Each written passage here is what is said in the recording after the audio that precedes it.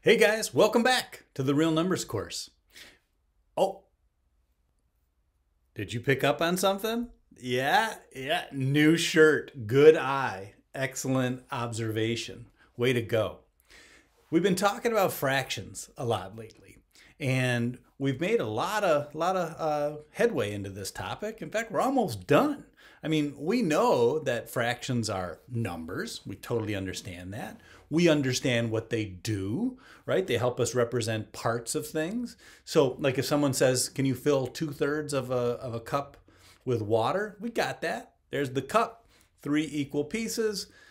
Pour in 2/3, special effects. We got it, okay? No big deal. We also saw this really cool thing with fractions, that they can have different looks, right? They can wear different outfits, like 10/15. We know that 10/15, when all the extra costume is taken off, we know that that's just 2/3, right? And we know how we do that with arithmetic. We just simply factor out ones, unnecessary ones. In this case, we could factor out 5/5 away, and 5/5 times 2/3, or 1 times 2/3, is just 2/3. Nothing to it. We also, and we can go the other way, can't we? Right. 2/3, maybe it doesn't want its 10/15 outfit on. Maybe it wants a different outfit. Well, we could put on the 6th outfit. 2/3 is really 4/6. And we put on that output by factoring in, multiplying in a 1.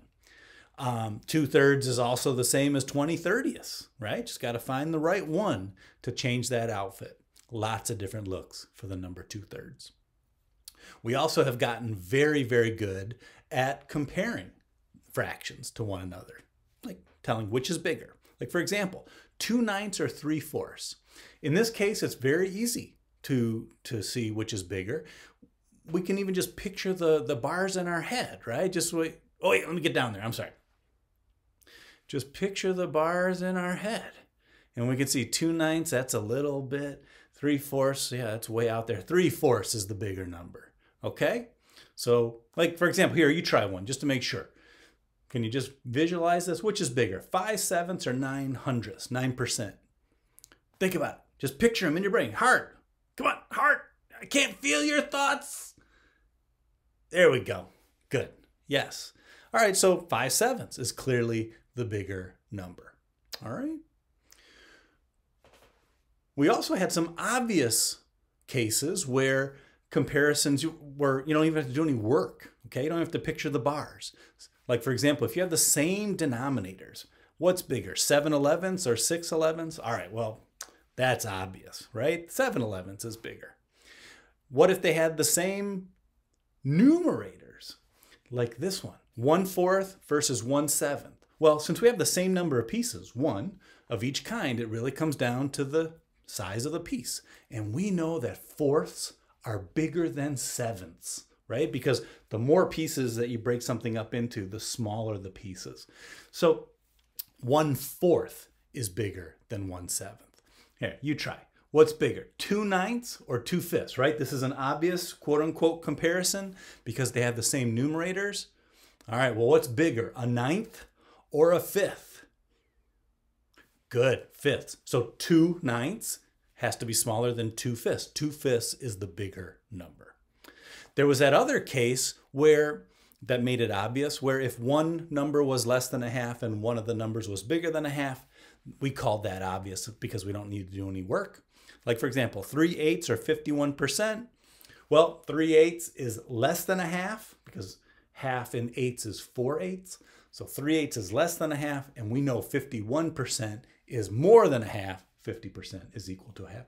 So 51% is more than a half, so 51% is the bigger number. Well, how about a situation like this though?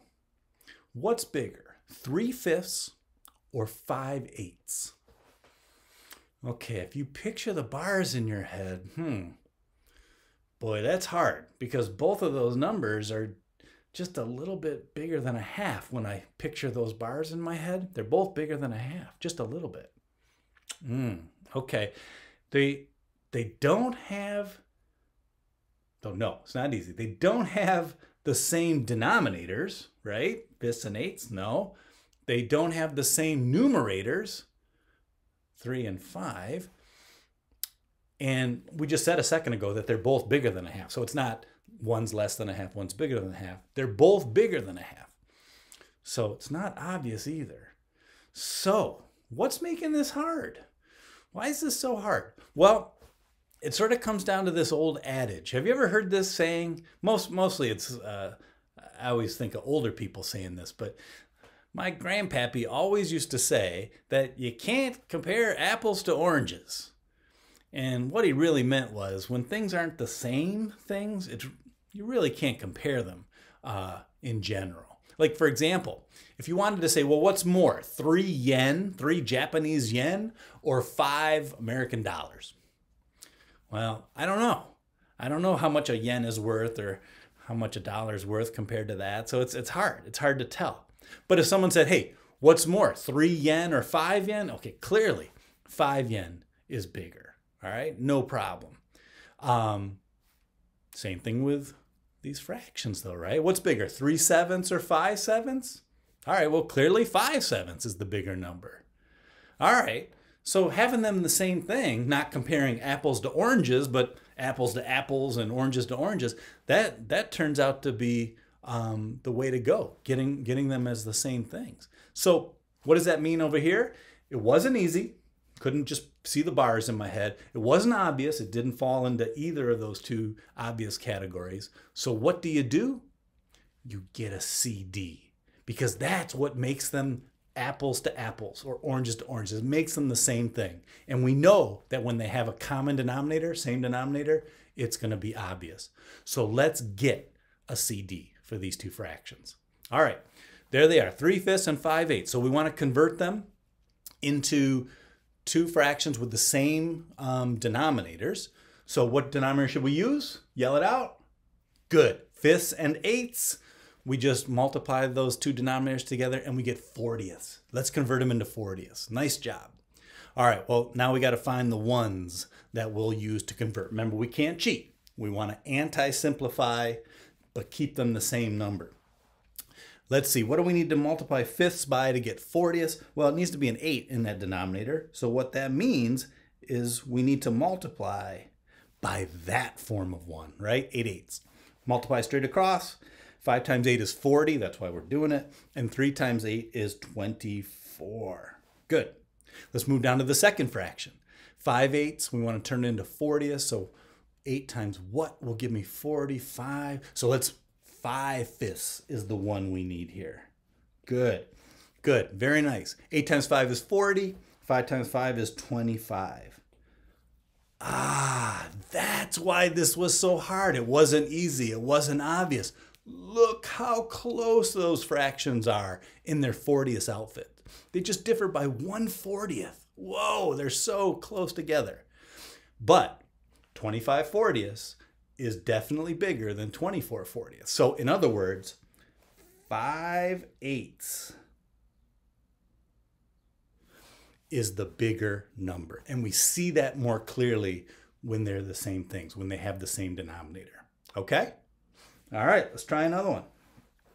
So what's bigger, 4 ninths or 3 sevenths? Ask yourself this. Is it easy if we just picture the bars in our head? No, this time they're both kind of right around a half, aren't they? Just a little less than a half when I imagine those bars. Oh, I can't even do it. So it's not easy. Is it one of those obvious cases? So do they have the same denominator? Nope. Do they have the same numerators? Nope. And we just said a second ago that they're both less than a half. It's not one less than a half, one bigger than a half. So they're both less than a half. So no, it's not obvious. So you know what to do.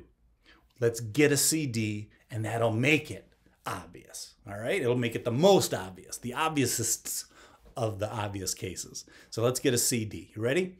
So let's take 4 ninths and 3 sevenths and let's convert them into equivalent fractions with a CD. 9 times 7 is 63. That's our goal. So let's find the right form of 1. So 9 times 7 will give us 63. So the form of 1 is going to be 7 sevenths. So 9 times 7 is 63. Yep. 4 times 7 is 28.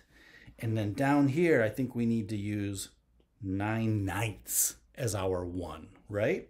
So 7 times 9 is 63. 3 times 9 is 27. Ah, look at that again. So super duper close to one another. Just 1/63rd separates those two fractions. Those are so tight. Well, but now that they have a CD, we can see very clearly who's bigger. It's the 28/63, or in other words, 4/9. And it's 4/9, guys. There it is. All right? Beautiful, guys. Excellent job today. So I'm going to let you guys go to work on some problems. I'll get out of your hair. See what I did there? Have a great day, and I'll see you in our next lesson. Take care, guys.